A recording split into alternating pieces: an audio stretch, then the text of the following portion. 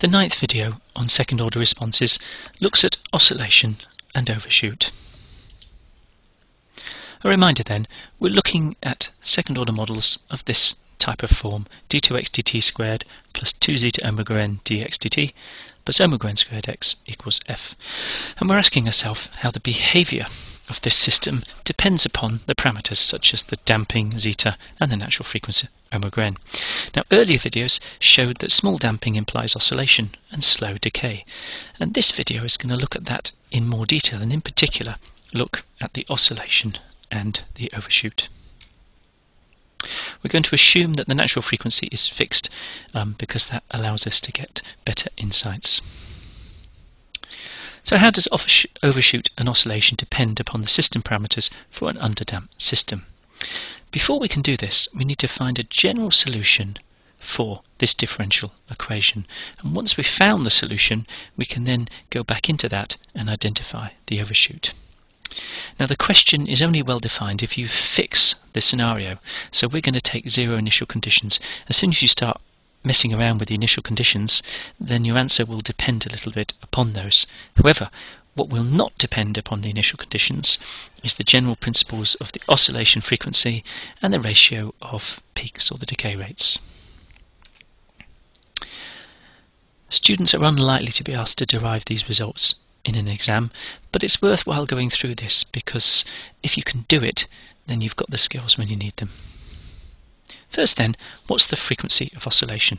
So the characteristic equation is summarised here, and you remember in the previous videos we said, okay, the roots of this are given by p equals minus zeta omega n plus or minus j omega n root 1 minus zeta squared. So I hope it's obvious that the frequency of oscillation is given by this bit here, omega d equals omega n root 1 minus zeta squared.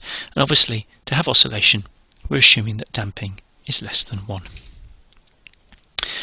As damping approaches 1, then this frequency omega d is going to approach 0 because root 1 minus zeta squared will become small.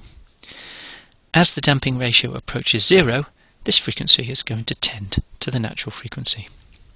And you're reminded that the natural frequency omega n is the frequency of oscillation you would get if there was no damping at all.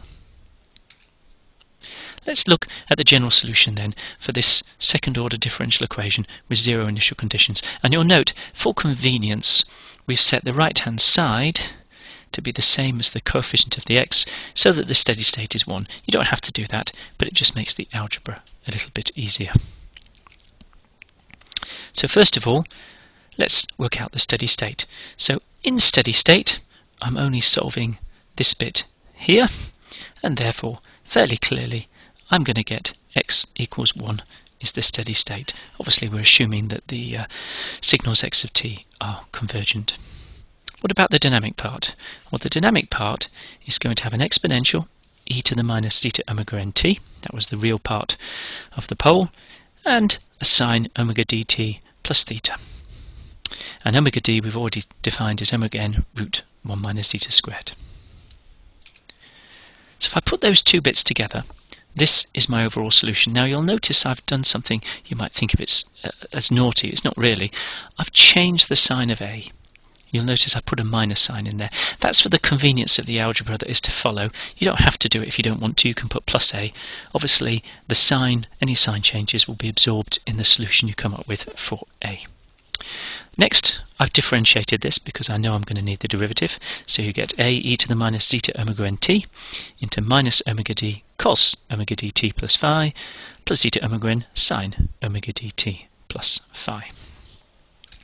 First then, let's substitute in the initial condition x of 0 equals 0, which goes into this equation here. And what you find is e to the minus zeta omega nt is 1. Sine omega dt plus phi just becomes sine phi, so you get left with this. 0 equals 1 minus a sine phi. Next, let's substitute in the initial condition for the derivative, x dot of 0 equals 0. And we do that, and you notice we get this equation here. Minus omega d cos phi plus zeta omega n sine phi equals 0. Now, I'm going to start by using this second expression. If you remember looking at the solutions of the ODEs we did in an earlier video, we have done this already. So if I separate out the sine phi and the cos phi, as I've done here, then I will end up with this expression. Tan phi equals omega d over zeta omega n. But you'll remember we know what omega d is. If I just remind you here, omega d equals omega n into the root of 1 minus zeta squared. So if I substitute that in, I end up with tan phi is this expression here, root 1 minus zeta squared over zeta. Now once I've got tan phi, I can of course get sine phi. And I've written it down here for you, I'll let you prove it to yourself. Sine phi is therefore root 1 minus zeta squared. And then I go back and I look at this expression I had here, where I said 0 equals 1 minus a sine phi, so I can now solve for a as 1 over sine phi, which is 1 over the root 1 minus zeta squared. So putting all that together, here is my general solution. Okay, so 0 initial conditions. I've used the normalized form with damping ratio and natural frequency, and you'll notice the solution is expressed entirely in terms of the damping ratio zeta and the natural frequency omega n. So I can now substitute in whatever zeta and omega n I want into this formula to get the solution I need. Now, we want to look at overshoot. We want to say, okay, if it's underdamped, how far am I going to overshoot in a step response? So I've already said that this is the general form of the solution. Now you'll notice here I've just left it in terms of a and phi because it's easier to carry the algebra. I'll put in the actual value for a and phi later when I need them. We've already done the derivative. That was on the previous slide. So if we want to find the peak overshoot, we're going to be doing things like setting the derivative equal to 0, because the peak at an overshoot point, the derivative will be 0. Now what else have I done? As I've gone from here to here, I've used a formula that says I can add a sine and a cosine together to give just a single sine or just a single cosine. So you'll notice because they have the same frequency and the same thing in the same argument, so it's cos of omega dt plus phi or sine of omega dt plus phi, then adding these two together gives me a sine omega dt plus phi plus some phase shift, and there's a corresponding constant b which takes into account what was the magnitude on the cos and what was the magnitude on the sine. Now that's a standard mathematical formula. If you're not familiar with it, I suggest you look it up in your maths textbooks. So what comes next? Well, I've told you here, just in case you need to know, this is what you get for b. You'll see it's a very simple dependence on the original coefficients of the cosine and the sine. This is theta, and again you'll get that formula straight out of your maths books, but the most interesting thing when you actually calculate this theta is what I've put here. You'll notice it's the negative of phi. Okay, if you go back a couple of slides and look at how we define phi, you'll see the definition for theta here is actually the negative of phi, and then you look at this formula here and say, just a minute, in dx dt I've got phi plus theta, but if they're the negative of each other, they are going to cancel. And so this is what we get. dx dt equals 0 will imply that this sine is 0, but because those two cancel, that means that omega dt has got to be n pi. Those two have cancelled. So I will get a maximum or a minimum in my curve at times where omega dt equals n pi. And you notice it's a very neat and simple formula, which is quite convenient. So peak overshoot times are given by this formula here, and you can put in n equals 0. That will obviously be the initial time, so it tells you the gradient is 0 when you start. 1 will give you the first overshoot, 2 will give you the first undershoot, 3 will give you the second overshoot, and so on. So you put in the values of n that you want. The next question then is, okay, I know what time the overshoot occurs at. Can I use this to find how big the overshoot is? So what I've got to do now is take this time and put it into this formula. So that's what I'm doing here, and you'll notice I'm going to use the first peak because that's usually where the overshoot is the biggest. So I'm going to use n equals 1. So if I do n equals 1, what that tells me is that p equals pi over omega d. And if you put that formula in there, you'll see that the omega d's are going to cancel, which is why I've suddenly got n pi plus phi. And people hopefully will realize that sine of pi plus phi equals sine of minus phi. Again, that's a standard trigonometric identity. So what we've got is at the first peak, this is the value of x of t. Now, I've not put t into the exponential yet. I'm going to do that next. So, what have we got? The exponential, well, sorry, first we'll do this bit.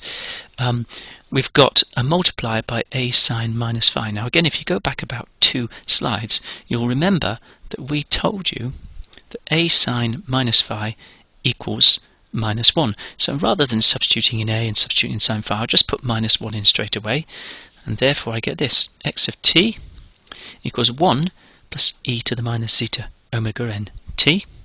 And now finally, what I'm going to do is look at what's omega n t. Well, I know what t is. It's pi over omega d. So I'm going to end up with this formula: pi omega n over omega d. I know what omega d was. And again, perhaps if I just remind you, in case you've forgotten, that omega d equals omega n into the root 1 minus zeta squared. So when I do that, the omega n's cancel, and I end up with omega nt equals this. So I'm going to put this formula in here, and this is what I get. So we'll go to the next page, because that will summarize the key result. Oh, sorry, no it doesn't. The key result is emphasized here. The key result is the value of the peak overshoot depends only on the damping ratio. Look at this formula in the bottom left hand corner. This formula here. You'll see x of t at the first overshoot is 1 plus e to the minus zeta pi over root 1 minus zeta squared. There's no omega n in there. It depends only on zeta. Now, why is that quite powerful? This slide gives an illustration. I've given one differential equation down here, d2x dt squared plus 2dx dt plus x equals 1, and then alongside it a differential equation which looks very, very different. Okay, it's got a 4dx dt plus a 16x. I've made sure they've both got the same steady state gain to make life easy, but the key thing is these have both got the same damping. They've both got a damping of 0.5, and therefore when you do the step response, what do you notice? They have the same overshoot. And that's a very, very insightful and useful observation. The overshoot depends only on the damping. Okay, the overshoot times are different because they've got different parameters. The settling times are different because they've got different parameters. But the magnitude of the overshoot is the same. And often the magnitude of the overshoot is a key property that you need to know about. Now, we can actually do a sketch which shows you how the overshoot changes, therefore, as you change the damping ratio. So what do you notice? If the damping ratio is 1, which is critical damping, you have no overshoot.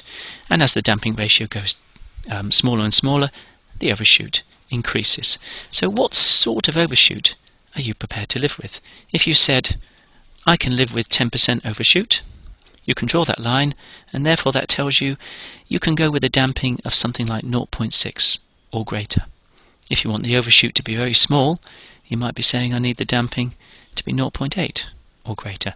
But you can also see how big the overshoot can get. As the damping gets very, very small, the maximum overshoot is going to be of the order of 1 or 100%. What about the decay rate from one peak to the next?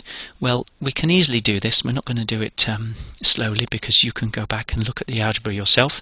If the first overshoot was given by this, then the next overshoot is going to be at a time which is 3 times as long. You can easily look at the formula to see that, and therefore we've put a 3 in here. The third overshoot is going to be at a time 5 times as long. So you can actually calculate these values very, very quickly if you need them. Alternatively, you could say what's the ratio of one overshoot to the next overshoot? And here's the formula, and you notice you have an e to the minus zeta 2 pi over root 1 minus zeta squared. So here's an example. Let the damping ratio be 0.07, which is very small, and you'll see the first overshoot is 80%. Or in other words, if you put zeta equals 0.07 into this formula here, you will get an answer of 0.8. So what we're finding is the decay rate per peak is going to be 0.8 squared. So you get the first overshoot as 0.8, and then you'll find you're basically multiplying that twice in order to get the ratio of the peaks. So the ratio between peaks is going to be 0.64. So in other words, if I want to find one peak and the next peak and so on, you see first peak 1.8, so that's 1 plus 0.8. Next peak 1 plus 0.8 cubed. Next peak 1 plus 0.8 to the 5 and so on. And indeed, if I wanted the undershoots, so it is oscillating, then you'd find the undershoots, you'd get things like 1 minus 0.8 squared, or 1 minus 0.8 to the 4, and so on. The same sort of insights. So let's have a look at this. Here's the plot, and what do you notice?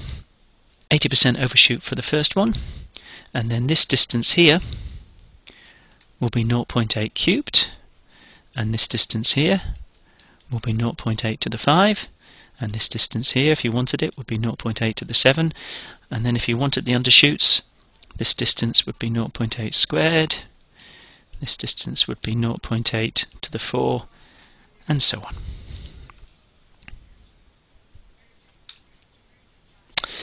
Now, we have told you earlier that typical guidelines suggest a damping ratio of around 0.7, and if you look back a couple of slides where we calculated the overshoot for that sort of damping ratio, this is what you would have found. You'd have found that the overshoot is about 4%, or 0.04. So you'll notice I've plotted a sketch here with a damping ratio of 0.07. Here's the plot, and what do you notice? The overshoot is about 4%. Now the interesting thing is by having a damping ratio of 0.7, you have a faster rise time. Because there's slightly less damping, there's less resistance to movement, so the system responds just a little bit quicker. Now I should emphasize, it doesn't settle quicker. You could probably prove it settles very slightly slower, but the difference in settling time is minimal, but what you do get is a significant benefit in rise time. So if you look at the rise time for the underdamped system, it's around here, around 2, whereas the equivalent rise time for the other system is quite a lot slower. So that's why people might go for a slightly underdamped system in general, because you get just that slightly faster rise time. A summary of the key formula that you will need is here, so you can take a copy of the notes if you want them. So there's the formula for the overshoot, e to the minus zeta pi over root 1 minus zeta squared.